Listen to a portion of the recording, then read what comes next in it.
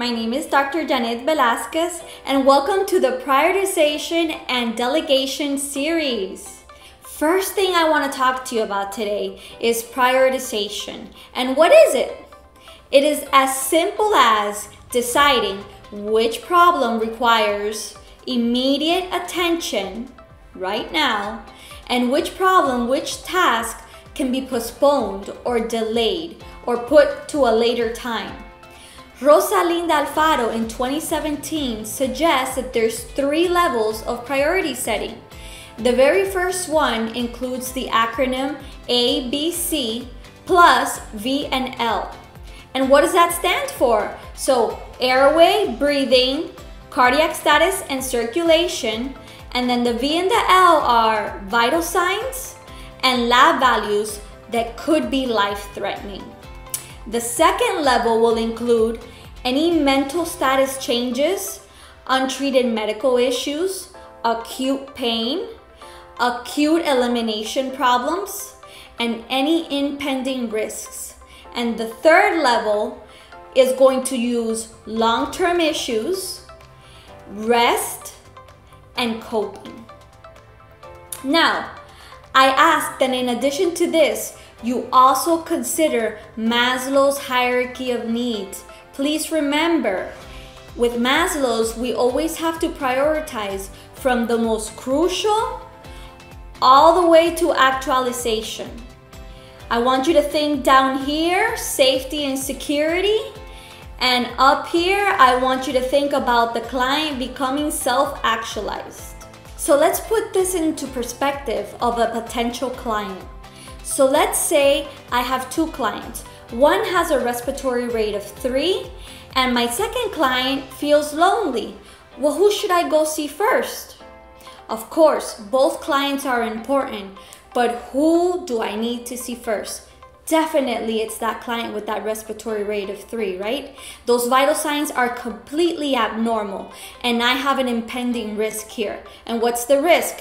Pretty soon this client's gonna stop breathing. All right, so let's move on to delegation and supervision. When we delegate, we must do it based on the unique situation that's in front of us, our clients and our patients, and the personnel that I'm going to be delegating to, who I will always refer to as the delegate. So what factors should we be considering when we delegate a task? Well, I need to think, is this a routine treatment, or is this the first time my client's having this procedure done? What could go wrong and have a negative effect on my client?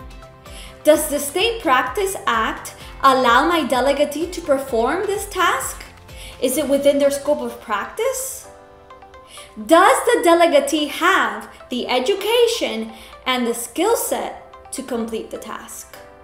All of these questions need to be running around your head when you decide that you are going to be delegating a task. All right, so with this in mind, let's talk about the 5 rights of delegation. You have right person, right task, right circumstance, right communication and instruction, and right supervision and evaluation. So the very first one we're going to talk about is right person. And the first step here is to establish the competency of your delegate. Remember, the task must be within their scope of practice, and the delegate must always perform at the level of the standard of care. Now, let me give you 2 examples of real-life scenarios where we could apply this. So in scenario number 1, I have Leslie.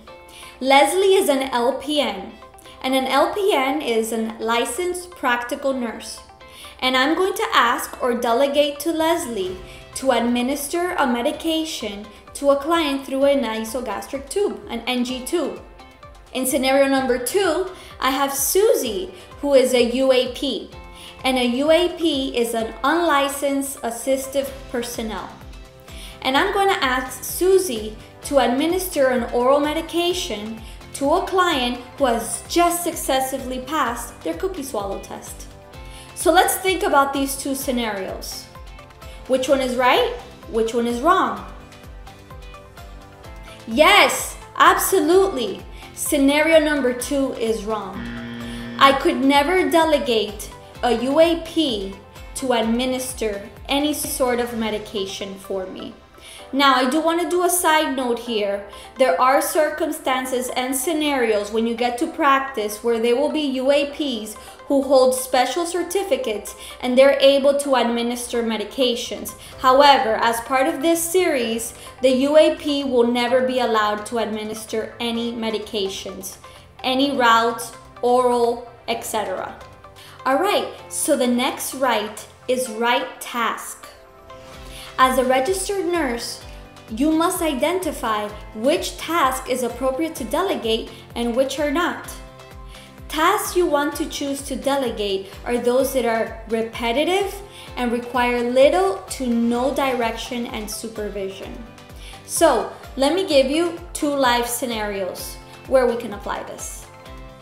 So I have Anna, who is a PCT, and a PCT is a patient care technician.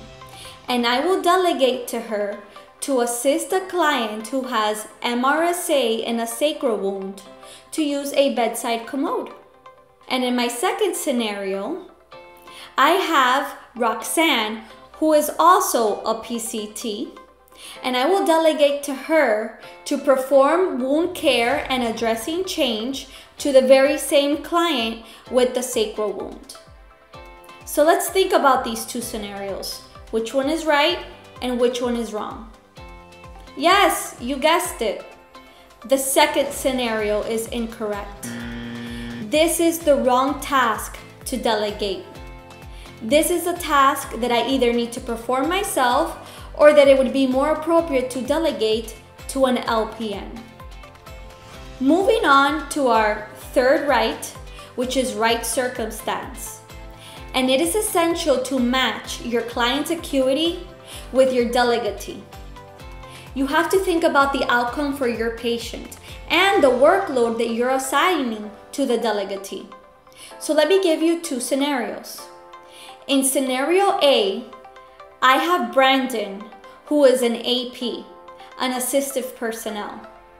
And I am going to delegate to Brandon to measure vital signs of a client who is status post a lap chole. What does this mean? It means they're post-operative after a laparoscopic cholecystectomy, which is a fairly common, uncomplicated procedure. This client is stable. In my second scenario, I have Amanda, who is also an AP.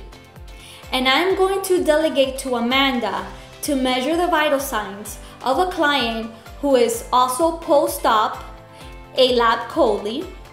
However, this client during their PACU stay required naloxone administration to reverse a respiratory depression. Now, let's think about both of these scenarios. Which one is right and which one is wrong? You guessed it. The second scenario is wrong. This client requires ongoing monitoring and evaluation from the RN. This client could potentially have respiratory depression again. This client could potentially require administration of Narcan or naloxone again. This is an ongoing assessment that should be done by the RN. This is not a task that we should delegate to anyone else. This client is not stable. Our fourth delegation right is right communication and right instruction. As registered nurses, we need to communicate all data that should be collected by our delegate. We must communicate who and when to report the data. We need to give a timeline of when the data is to be performed. So let me give you 2 scenarios where we can apply this. In scenario number 1, I'm going to delegate a task to Linda. Linda is a CNA. What is a CNA? It's a certified nursing assistant. Good morning, Linda. I need a daily weight on Mr. Hernandez in room 256 because he has CHF. And I need you to report it to me. Okay? All right, thank you, Linda. In scenario number 2, I'm going to delegate a task to Susanna, who is also a CNA. Good morning, Susanna. Mr. Hernandez in room 256 requires daily weights because he has CHF, as you know. The weight needs to be taken in the AM between 7 o'clock and 7:30. If the client has a weight increase or decrease of more than 2 pounds, I need you to report it to me immediately. If the weight remains the same as the day before or it differs by less than 2 pounds, then please make sure you report the change of weight before 10 o'clock in the morning. Do you have any questions for me? So let's analyze both of these situations. Which one do you think is right and which one do you think is wrong? Absolutely, scenario number 1 is wrong. There's not enough communication and instruction that was given to the CNA. And the 5th and final right of delegation is right supervision and right evaluation. Here we must monitor the performance of the delegatee. We should intervene if it is necessary, and we have to remember that we have to uphold the standard of care. In addition to this, I want you to provide feedback once the task is completed, and I want you to evaluate the client's outcome. Remember, evaluation is part of the nursing process, and there's no circumstance where we can delegate any part of the nursing process. So let me give you 2 scenarios where we can apply this concept. So I have Leanne. Leanne is a UAP, and I'm going to delegate to her to perform peri-care on a client who has a Glasgow Coma Scale of 2, a GCS. When I walk into the room, I see Leanne wiping from back to front. I immediately stop Leanne and I explain to her and I show her how to perform this procedure correctly. During this procedure, we must always wipe from front to back, Leanne. Because if we wipe from back to front, then we are cleaning from an area that is more contaminated to an area that's less contaminated, which means that ultimately we're spreading bacteria.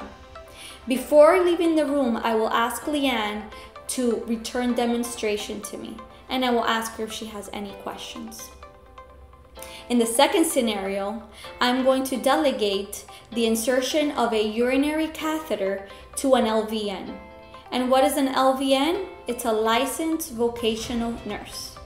As I walk into the room, I see the LVN wearing clean gloves as she is getting ready to insert that urinary catheter. And I think to myself, not my license, not my problem. And I walk out of the room. So let's think about both of these scenarios. Which one do you think is right and which one do you think is wrong? Absolutely. Scenario number 2 is wrong. Please don't fall into the trap of thinking that it's not your license and it's not your problem. Remember, the UAP and the LPN work under your license. It is your problem. Beyond that, you know the LVN is harming the client. And our number 1 goal is always client safety. As part of this series, I wanted to include the 3 team members that we will most commonly be delegating to. You have the unlicensed assistive personnel, the licensed practical or vocational nurse, and the registered nurse.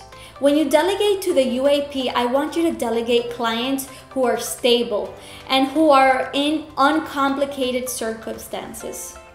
I want you to delegate procedures or tasks that are routine, that are simple, they are repetitive. Activities that do not require nursing judgment. Some examples will include activities of daily living, ADLs, feeding, hygiene, ambulation, to name a few. When you think about delegating to the LPN or the LVN, I want you to consider that that person could do everything that the UAP can do, and in addition, they can perform ongoing monitoring as part of the RN assessment. They can administer medications with the exception of the IV push. They can perform sterile procedures such as tracheostomy care and suctioning or inserting a urinary catheter. They can also perform enteral feedings. Please remember, if you have to choose between delegating to the UAP or the LPN, always consider the 5 delegation rights. Now, the last team member that you may delegate to is a fellow RN, and you will most probably be using this when you wear that charge nurse hat.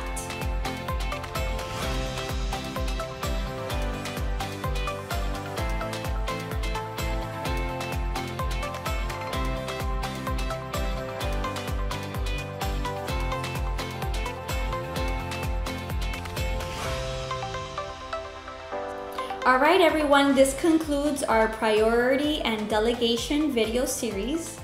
I hope that you have found this to be instrumental and to serve as an excellent foundation upon where you can build some great delegation skills. Until next time.